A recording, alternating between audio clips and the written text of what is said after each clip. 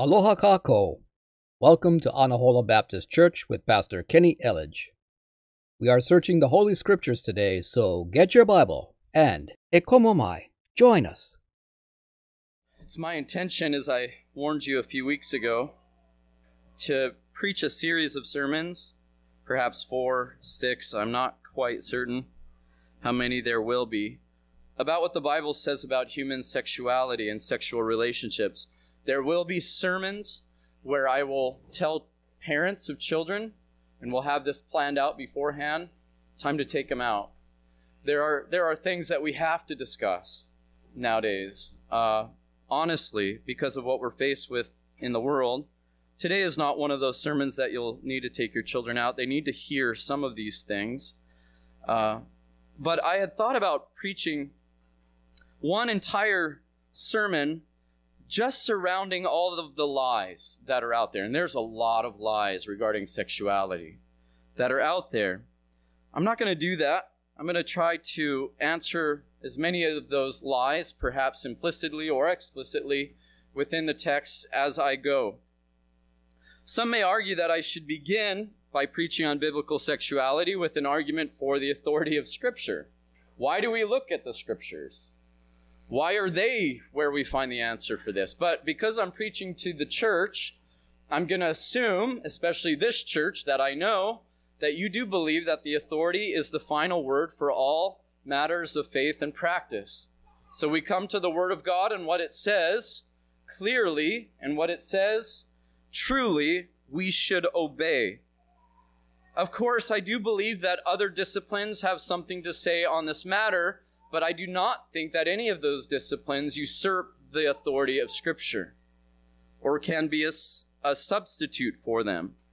One of the ways that we can look to a thing to see its virtue or its place in our regular lives is to see the fruit of those things. Jesus says wisdom is known by her fruit, and we hear a lot of wisdom that says what's wrong with sexual practice of this sort and that sort if it doesn't produce any evil in society. And so some of those questions are answered because we do see evil increasing in our society. We do see the negative effects of them, but we don't always see them immediately. And I'll talk about that as one of the lies that we are expected to believe. It does no harm that myself and a consenting individual, be they who it will, in the privacy of our own lives, partake in this sexual activity. It does no harm to you. I would disagree with that, but we don't always see the fruit of that harm immediately. So we don't just argue by the function of fruit of evil or the consequences of it in front of us, because it's not always evident what those consequences are, especially when we have a clear answer from Scripture, as we do very plainly this morning. So what are some lies and misdirections that we will consider this day? That's how my son says today. This day. Here's one. Who I have sex with doesn't matter. And please forgive me, I am not trying to use these terms at all exploitatively. I know there are some pastors that use these phrases sort of exploitatively. I'm not, but I do want to speak honestly to the issue. And this is what we hear. So I'm going to be honest about it. Sex is not really important anyway, some will argue. Why do you care so much about who I have sex with? Why don't you mind your own business? Why is my sex life so important to you? Why can't you just let me live my life the way I want to live it? Why do you care who I sleep with in my private life? Why are you so obsessed? Sometimes it's the argument or the misdirection of obsession. What are you obsessing so much about my sex life? And even some Christians today, I don't know if you've heard it, but they will say something like, well, we have to admit that scriptures merely whisper with regards to sexual matters. That's not the main point of the scriptures, some Christians will say. And so then they say, well, the scriptures merely whisper about it. And by that, why make such a big deal about sexual righteousness? Now, some of those questions can be held sincerely. Some of them are merely duplicitous. Some of them are merely to get us to put our guard down. Paul says that we are in warfare. Now, you can take warfare and you can use it as an illustration within combat sports. I like boxing. And one of the things that you're told when you come and you're facing your opponent, I never boxed, but as I'm familiar with it and I've seen it, they say, keep your guard up. Some of these lies, some of these misdirections are not to convince us necessarily, but they're to just drop your guard a little bit. Just put your guard down a little bit. It's not too big of a deal, you know. That person in front of you doesn't really have great art. You just put he's not a great fighter. Drop your hands. I think when we come to this text today, we should have our hands very high in matters of sexual righteousness and defending against these lies that we are told. Now, we breathe in these lies. We drink them up. Somebody said a fish doesn't know it's wet. We don't know sometimes when we're hearing lies because we hear them so often. They're so familiar to us. They become like breathing air. And so that's why we need to come again and again to the scriptures for the truth. The first point really has 3 reasons why sexual righteousness matters for Christians. And this is found in verses 15 through 20. The context here of the church at Corinth is that they were overlooking an egregious sexual sin. Even a sexual sin that the pagan world around them would deem shameful. In chapter 5, verse 1, Paul says, it is actually reported, there's some astonishment here, that there is sexual immorality among you, and of a kind that is not tolerated even amongst pagans. For a man has his father's wife. There's an incestuous relationship going on. We don't need to argue about the basis, the elements surrounding this relationship. Some say, well, it was a widow. It doesn't matter. This is forbidden in Scripture. It's obviously sinful. I'm not going to argue the basis of the sinfulness of this act. Even in our sexually erotic culture, we would still find this abrasive and evil. And this was happening in the church at Corinth. In fact, Corinth was such a sexually promiscuous place that there were terms that you were being a Corinthian when you were acting certain ways sexually, certain perverted sexual acts. You were being like a Corinthian. But even this wasn't tolerated among them. And the attitude of the Corinthian church in verse 2 was that they were arrogant about this. You ought not rather to mourn? Ought you not rather to mourn that you're letting this happen? Let him who has done this be removed from among you. Verse 6, your boasting is not good. They were arrogant in allowing this to take place, and they were boasting that it's allowed. Well, the reason why I point that boast out is because when we come to chapter 6, verses 12 and 13, we read, which in the ESV has some quotations to it. There seems to be a back and forth between some proverbs that this church is holding to and what the apostle is teaching. What he is, by the authority of the apostolic calling, is actually teaching the church. First of all, they say, all things are lawful for me. Now, Paul repeats that again in chapter 13. It seems like Paul probably taught them that in the sense of Christian freedom, but it was also something that the Stoics would teach in regards to libertarian freedom, that there is no constraints at all whatsoever. Paul is not a libertarian. Libertarian freedom is not Christian freedom. I'm not going to try to go into the difference there, but I hope that you can follow me. While we are free, we are not free to do anything. And that's what Paul will very clearly point out. All things are lawful for me. And now Paul's answer is, but not all things are helpful. Not all things regard love. All things are lawful for me. Paul's answer, but I will not be dominated by anything. And so when we come to verse 13, we can be tempted to think that Paul is saying, all things are lawful for me again, and then answering them with the second answer. But realize this, that quotations are not in the original. Interpreters are putting those quotations there to try to decipher how Paul is framing his argument. But remember what we just read, that this church was boasting about their sexual sins. Like it's okay. Now we read verse 13. Food is meant for the stomach. Here's the maxim. Food is meant for the stomach, and stomach for the food. But here's what I believe. I believe the proverb continues. And this is, in a sense, their statement, their argument for why they can continue in this sexual sin or wink at it. And God will destroy both one and the other. In other words, what they're saying is, what does it matter what we do in the body? Eat, drink, it's going to be destroyed anyway. If I have sex with my relative, what does it matter? The body's just going to be destroyed anyway. They were using this maxim and saying, well, it's meant for the grave. We're just going to eat and drink and all that's going to waste anyway. And they were saying, in effect, it doesn't matter what we do with our body. Was their argument. Now, this is exactly where Paul picks up in his Holy Spirit-inspired correction of the church. And he begins in verse 15 with a question. Do you not know that your bodies are members of Christ?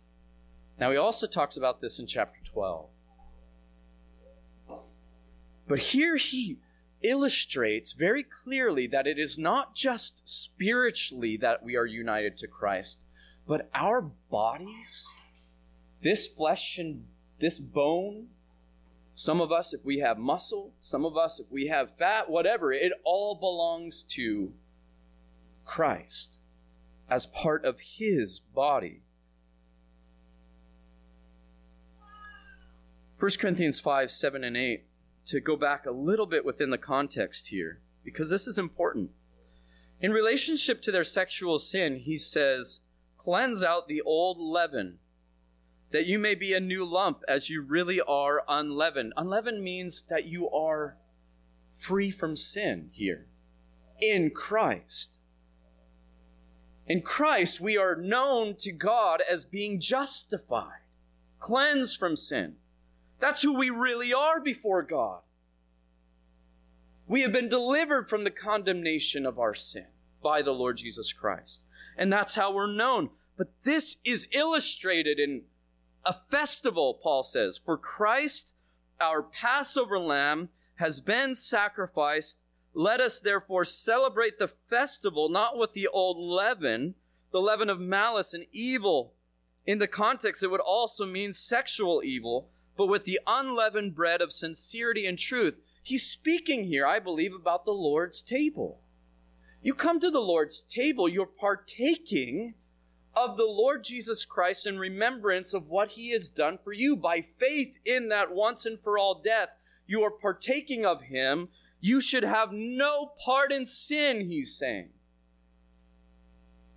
And then again, regarding the Lord's table, he says in 1 Corinthians 10:16, the cup of blessing that we bless, again, is it not a participation in the blood of Christ?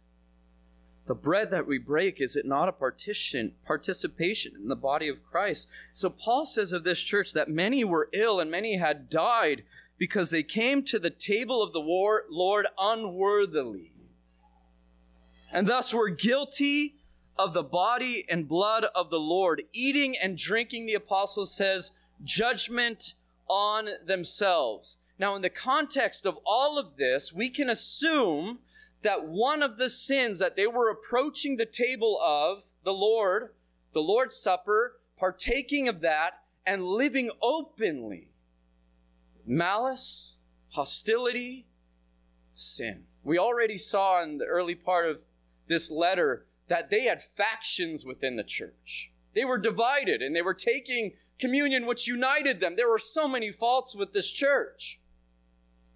Among them was sexual sin.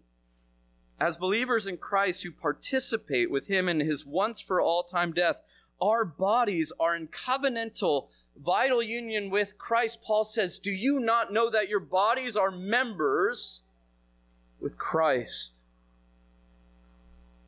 And we see how this works out with relationship to sexual sin. First, sexual sin adulterates our union with Christ. That's the word I'm choosing to use, and I know it's a strong word, and it's going to conjure up all sorts of ideas in your head, like, can we lose our salvation? And I hope that you'll hang with me, because I don't believe we can, but I want you to hear the strength of this argument. So don't put in your mind, well, I'm once saved, always saved. If I want to live in sexual sin, I'm perfectly happy here, because I know God will accept me. Beware if you have that mentality. Because what Paul says, he doesn't put any qualifications on it. Shall I then take the member of Christ, the members of Christ, your body, if you're a Christian? Shall I take the members of Christ and make them a member of a prostitute, porne, somebody who made their living through the selling of their body for sexual activity? And Paul's answer, meginomai, never. Never. The old translation used to say, never, God forbid. It's a strong negative. Or do you not know that he who is joined to a prostitute becomes one body with her? For as it is written, the two will become one flesh. Now, Paul quotes Genesis 2:24. Now, sexual righteousness has everything to do with creation. Everything to do with creation. If you jettison creation from your theology and you think evolution can take its place, theistic evolution, God just made everything void and then evolution took its course, no historical Adam, none of that. If you jettison all that, eventually you will lose any sort of biblical authority for sexual ethics, for sexual righteousness. You can't maintain it. You will lose it. Because Paul bases it on creation, Jesus bases it on creation. Jesus quotes this very text, and we'll see that later in the teachings. Creation and redemption have everything to do with righteous sexual desires and expression. Verse 17, but he who is joined to the Lord bodily becomes one spirit with him. Now this should leave us speechless, and this is where I was corrected, and I was corrected because I don't think, even though I had my guard up a bit, I don't think I had my guard up this high. But listen to the privilege first. Listen to the privilege. Our bodies are members of Christ. He is the Lord of all. He's the creator of everything. He is the most beautiful person in existence, and our bodies are joined to His. What kind of Redeemer do we have? Do you know your sin? Do you know your own failings? Do you think you deserve to be there? Christ has made you His beloved. He has made you in his own blood, in his own sacrifice, we'll see that later, worthy of being joined to him. This is great privilege to be joined with him. Being joined to him means that we have an eternal inheritance that is rightfully his. Eternal life, eternal joys. We say, joyful, joyful, we adore him. God has ordained that our joy be whole and that it just increase forever because we are joined in union with Christ. The privileges of this cannot be overstated. Our union with Christ.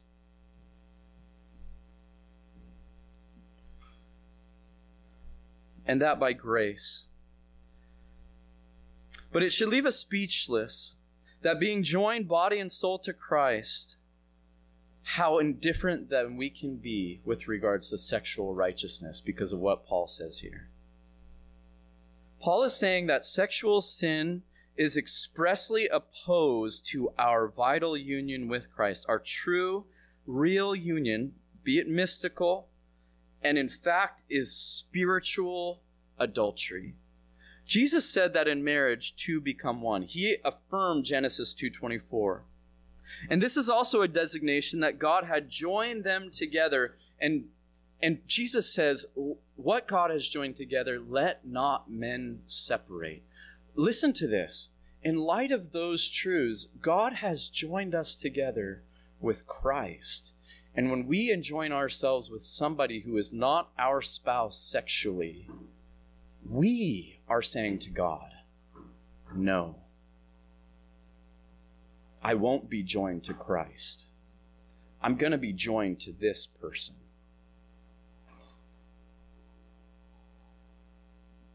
That's why I said I don't think my guard is high enough. That's what Paul is saying. He's using marriage terms. We're in a marriage covenant with Christ. We're the bride. He's using those terms to describe the importance of bodily righteousness in regards to sexuality. Sexual sin is an act, I think Paul is saying, he's implying it's an act of spiritual adultery against Jesus. Do you love Jesus? Do you love him? How high should our guard be as believers? This is for believers here with regards to sexual righteousness. Will you separate yourself from that union for the sake of a momentary pleasure? A fleeting pleasure?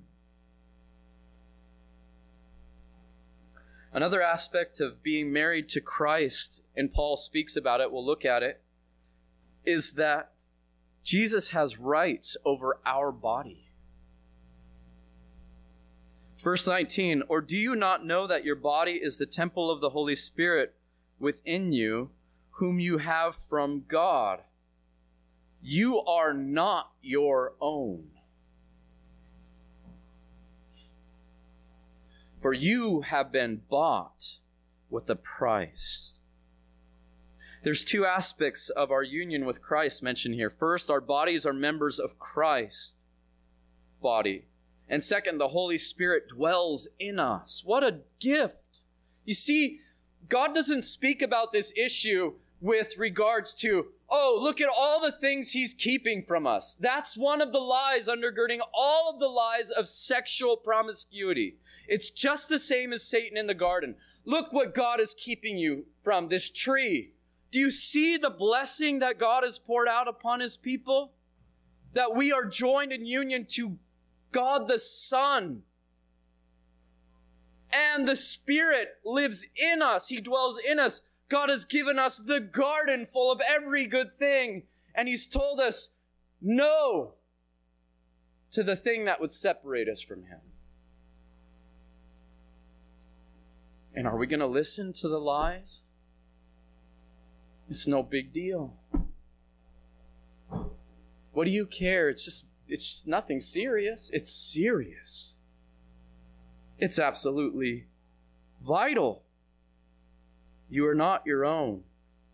You've been bought with a price. 1 Peter 1:18 and 19 speaks explicitly regarding that price. Knowing that you are ransomed from the futile ways inherited from your forefathers, not with perishable things such as silver or gold, but with the precious blood of Christ. Like the Lamb without blemish or spot. We want to sing songs to Jesus. The billions of creatures praise you. I will too. We want to sing songs in the morning of worship, Sunday morning. And if you act like sexual righteousness is nothing important at all, you betray all of those things.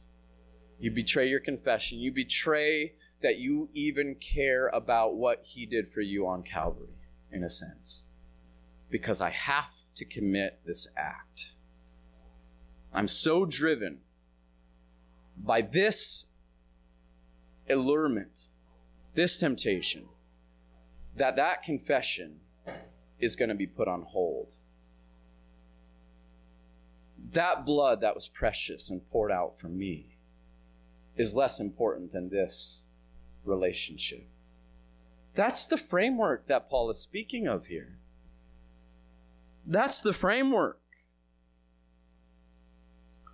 Second, sexual sin obscures the glory of God. He says, so glorify your God in your body. In other words, implied in that is that when we live sexually in sin, we don't glorify God. We obscure the glory of God. God is not glorified when we live sexually impure. Nothing short of God's glory is at stake in the matter of sexual righteousness. The glory of God encompasses everything that Paul has said about our relationship, body and soul to Christ, our being in union with him in his body, the Holy Spirit indwelling in us. What does the world know about us when we live in ways that obscure the glory of God? They don't know that we're not our own. They don't know the glory of Christ in us. They don't see any difference. What we have been saved for with regards to the glory of God is to display his glory rightly and to enjoy his glory forever. And both of those things are obscured when we live in sexual sin. When we enjoin ourselves to someone in sexual sin, we effectively put our bodies back under the authority of adulterous sin and not unto Christ. 1 Corinthians 7:4 says, for the wife does not have authority over her body, but the husband does. Likewise, the husband does not have authority over his own body, but the wife does. This is how close the union of man and woman, husband and wife, is in the marriage relationship. And this doesn't glorify God when we put our bodies under the subjection of sin. Third, sexual sin opposes ourselves, our own bodies. Flee from sexual immorality. That's an urgency. Flee from it. The picture in my mind is to Joseph, isn't it? Potiphar. I mean, Joseph's a young man. Here's probably a beautiful woman. I don't think the powerful men in those days probably chose women that they didn't find attractive. This is probably a beautiful woman trying to seduce him. And what does he do? He runs from her. One of the lies we're told today is that if somebody finds you attractive, you should just give yourself to them. It's actually offensive if you don't find them attractive too. Even with transgender people, that's especially where that's argued for. Run, flee from it. Listen to why he says, every other sin a person commits is outside the body. But sexual immoral person sins against his own body. Now this is difficult to understand. I read one guy, he said there's about 50 ways that people have argued what does Paul mean here? Every other sin is a sin outside the body. And there are people, well, suicide is a sin against your own body, gluttony, drunkenness. But I think what Paul has in mind, maybe we could simplify and say it, you don't need any outside influence for this sin. All you need is your own body and a body of somebody else. There's something pervasive about it. There's something, as I talked with a brother this week, there's something idolatrous about it. The body itself becomes a substitute for Christ. My pleasure, my satisfaction can be found in myself through this act. And I think that gets to the point, to the depths of what Paul is saying. You use your body to find satisfaction where you should find satisfaction in the Lord Jesus Christ, not in sin. Does sexual righteousness matter, believer? It matters deeply. Does God whisper about it? It is essentially related to your union with Christ. Does it matter? It's related to the Spirit who dwells in you. Does it matter? It's related to the proper use, the God-created use of your own body to worship Him and not yourself. It absolutely matters. Sexual sin adulterates our bodily union with Christ, grieves the indwelling Holy Spirit, and veils the glory of God, and mars the purpose of our creation, to glorify our God with body and soul. Let me say a word to you. I do not believe the apostle is teaching this in order to convey that Christians lose their place in the covenant when we commit this sin. Chapter 5, this man is living in a sinful relationship with his mother. Sexual relationship. Paul does not say that person has lost his salvation. He says, put that person out of the church so that Satan can buffet him, so that he would be restored in repentance. Repentance is key. Now, if somebody will say to me, I'm a Christian, I'm living in this sexual sin, and that's just fine with me and it's fine with God, I would warn them to flee from the wrath that's to come. Your confession of faith in Christ does not agree with the conduct of the fruit of that possession of the Holy Spirit in you and Christ's possession of you.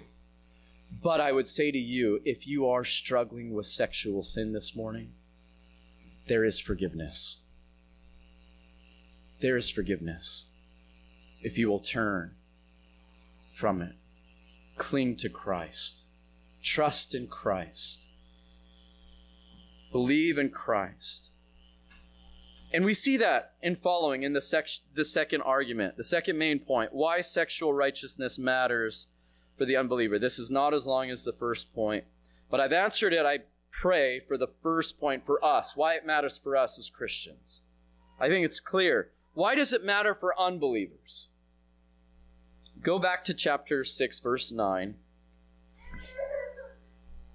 Or do you not know that the unrighteous will not inherit the kingdom of God?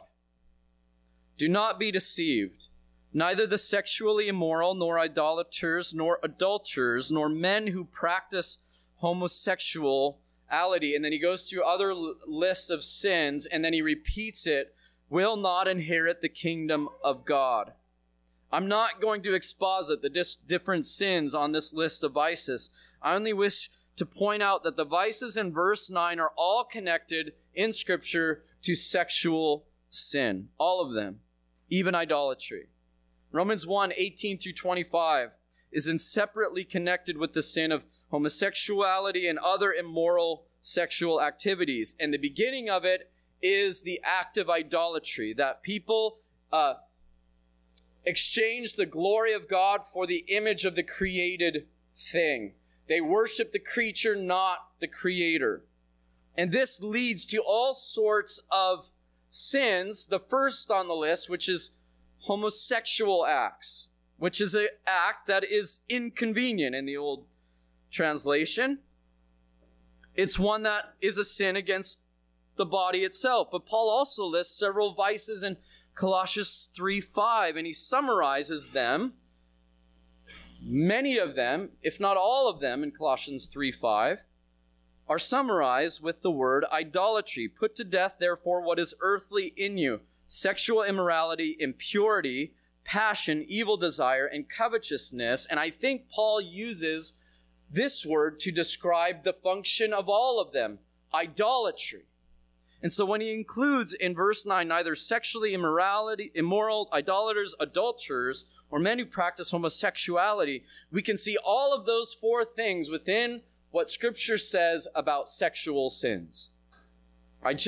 We just saw that Paul argues that sexual sin in the body is as if you were sort of self-worshiping yourself, using your body for a restricted pleasure that God has reserved for your spouse. And what does he say about these who live this way, unrepentantly, unbelieving the gospel? They will not inherit the kingdom of God. Sexual righteousness matters because the Scriptures are clear that those who live in sexual sin will not inherit the kingdom of God. They will not be saved. They will not have their sins forgiven. They will not inherit eternal life. They will have no place with the coming kingdom that will last forever. Positively, though, the Scriptures put it another way. Revelation 21, verse 8, "But as for the cowardly, the faithless, the detestable, as for murderers, the sexually immoral, sorcerers, idolaters, and all liars, their portion will be in the lake that burns with fire and sulfur, which is the second death," which Jesus says does not end. Why do we care who the world has sex with? They're not believers. They're not in union to Christ. Why do we care about that question for them? And one of the answers is that because we care for their souls. If your mind said, because we want our nation back, that is a byproduct of the gospel. Yes, we want a righteous nation. But if you do not care for the souls of these people, you will never minister to them. Your neighbors, your friends, your relatives. You will never minister to them in love. The reason why sexual righteousness matters is because people who live in that unrepentantly will have eternal hell. Justly. And I tremble saying that. I'm not pronouncing that. That's the Word of God pronouncing that. That's God in His righteous wrath upon all ungodliness, who has provided out of love a solution for that unrighteousness in giving His Son. So that what Paul says as he goes on in verse 11 about these in the church. You see that list of vices he just read, that we just read? Sexual immoral, idolaters, adulterers, nor men who practice homosexual. Verse 10, liars, swindlers, revilers, on and on. They won't have a place in the kingdom of God. And then he says this, but such were some of you. And I would say we're not necessarily all of those things, but in this room, I guarantee you we're checking off those lists. I was sexually immoral when God saved me. I belong to this list of redeemed people. And if it wasn't for my redemption in Christ Jesus, I would have no hope. And I would be without God in the world. But that is not the end of the story, is it? We care about this issue because are we not taught to love the way God loves? He sends rain on the just and the unjust. Be perfect, therefore, as your Father in heaven is perfect. In the very least, we should be praying for those we know in sexual sin and are unrepentant of it and unbelieving. We should be calling them to repentance. We should care enough to warn them of the wrath that is to come. If you believe the Word of God, you will care about these things. You will care enough to love your unbelieving neighbor, enough to tell them the truth in love. You will not encourage them in their sin as we are called to do. You will not display a rainbow flag on your Facebook account and say love is love. Because if they remain in that sin, the wrath of God remains on them. The Apostle Paul says something in Romans chapter 1. At the end in verse 25. He says, not only are people guilty who take part in those sins, but also those are guilty who affirm them. You affirm sin that God calls sin, you are not loving people, and you are guilty as an accomplice to their sin. Be warned about what the Word of God says. Believe the Word of God. If you believe God, you will not substitute your own comfort, your own convenience, your own status, your own place in your workplace, your own reputation as somebody who accepts sin, celebrates and supports it. You will not exchange that for love. Now, what I mean by love is not harassing them every day. Did you repent yet? Did you repent yet? Did you repent yet? You dirty sinner. What I mean by love is an honest love that truly prays for them, that loves them enough to have sincere conversations over a meal. When Christ sat down with publicans and sinners, he did not take part in their sin, but he loved them enough to call them to him. I'm not asking you to go out from among them. Paul says that's not what we're called to do in the sense of leaving the world behind. We're called to go to them, even if they hate us for it. If they hate you for it, know that they hated Jesus first. And know that you're on the right track. Should we care? Yes, we should care. Yes, we should have our convictions established by the Word of God with regards to sexual righteousness. And I pray that over the coming weeks, we'll have a clear picture of what our convictions should be in accordance with the Scripture. And all for the glory of God. Let's pray. Our Father,